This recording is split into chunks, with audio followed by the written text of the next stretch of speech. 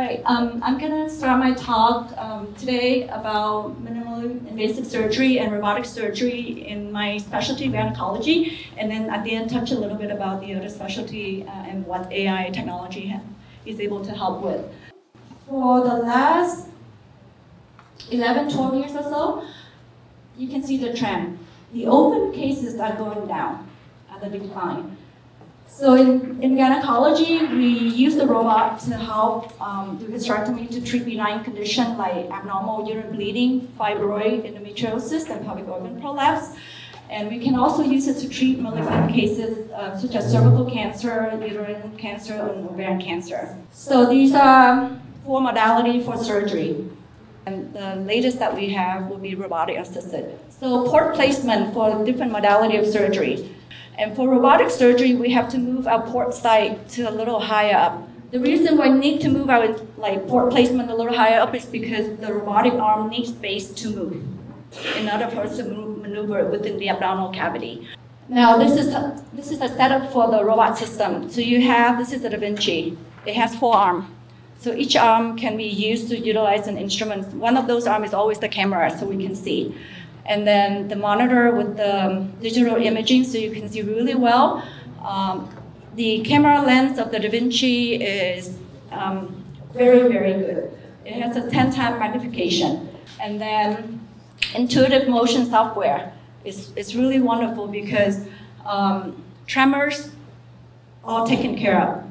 Yeah. So people can operate into the 70s, 80s. They don't have to worry about hand tremors in surgery. This is how the OR looks like inside. So the whole team in the room can see what's going on with the surgery. It's great for teaching medical student or resident. So these are the typical robotic instrument. So you can use different instruments for different area of the procedure where you need it to remove or dissect. You can see, given all the modality compared together, robotic surgery is the lowest. All right, so this is comparing the Da Vinci surgery versus individual approach. So when you compare the robotic surgery to open approach, they have shorter hospital stay, less blood loss, fewer complications, and lower risk of mortality. The estimated cost saving for each procedure when compared to open is about $14,000. Overall, this is for a single surgeon, Dr. Swanson in Nevada. Compare all of his cases for that year, the total cost if he opened all the patients that he have done on robotic, it would have cost almost $3 million more. So the cost saving is there when the technology is used in the correct way, in an efficient way.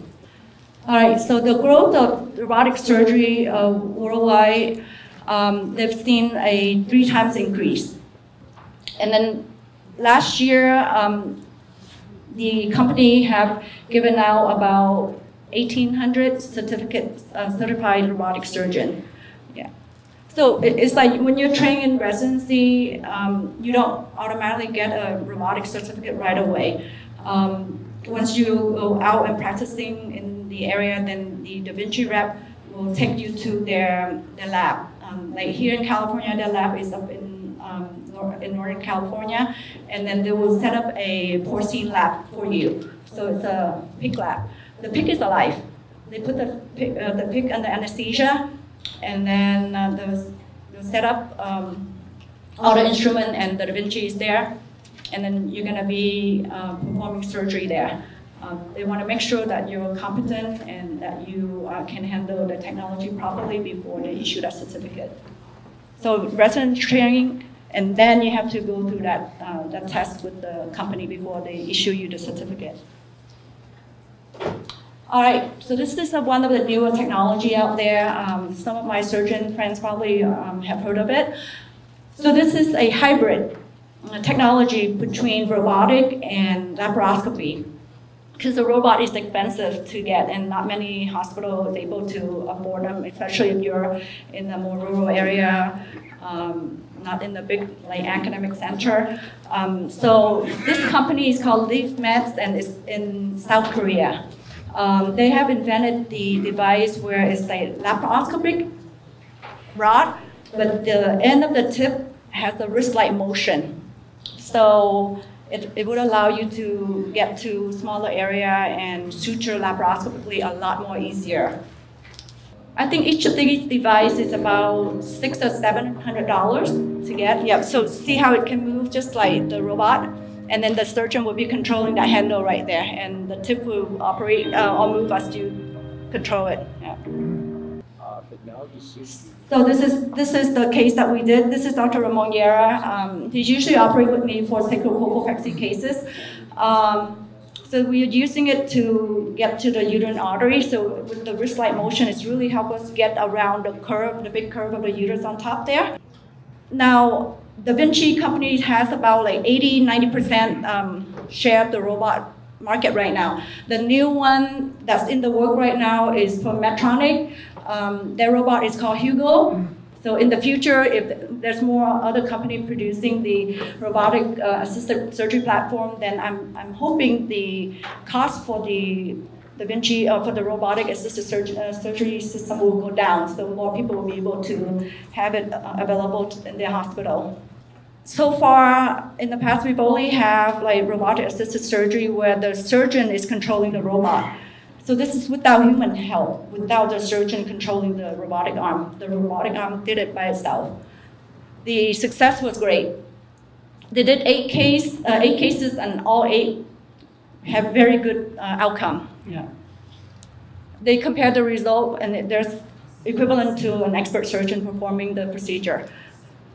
They learned this by watching like videos of surgeons who perform it. So how many of you in here have used ChatGPT, the AI? Yeah. So it's very, very helpful, right? Yeah. So the same like learning architecture that they use to program ChatGPT is the same that they use to teach the robot the steps on how to do the surgery. What is the benefit of incorporating AI into robotics? You have surgical precision and accuracy. You have surgical efficiency, accessibility in terms of if you don't have that expert surgeon for that type of case there, but the robot is programmed to be able to do it, then the patient in that community can have access to that type of surgery. And so, almost done, yeah. And then next one. And it reduces the physician from being too tired to operate in the traditional manner. Limitation of AI, the cost. So of course, the development and implementation process will require a lot of like initial financial investment into it. And then it's a technology, so you have to keep maintaining, updating the software, updating the program, and infrastructure upgrade. Your operating room will have to be like redesigned in a way where it can accommodate all this technology, the wiring and all that, yeah. And then it relies a lot on data quality, because when you create the AI algorithm to proceed with surgery, it watches the video or the data that you feed it. So therefore, if you feed it the data or the surgery that's not of high quality, it will follow that kind of quality. So the relying on like high quality data is very, very important in training the robots. And then ethical consideration, how to use it responsibly, and the liability. If the robot operated autonomously and there was an adverse outcome, how is liable is the surgeon? The surgeon didn't touch a patient, right? So there's a lot of things that we have to iron out as well. And then definitely we need a lot of guidelines and regulation for patient safety and also for medical legal issues that comes with it. Future direction. It definitely will have enhanced autonomy with the robotic surgery, because the robot can learn and it can adapt and it can make decisions in real time. In a way that would allow the patient to have personalized surgery, because it can review the patient anatomy, the medical history, and the genetic variation in between patients, and decide what the best way to proceed with the surgery and what type of procedure will be most beneficial for the patient.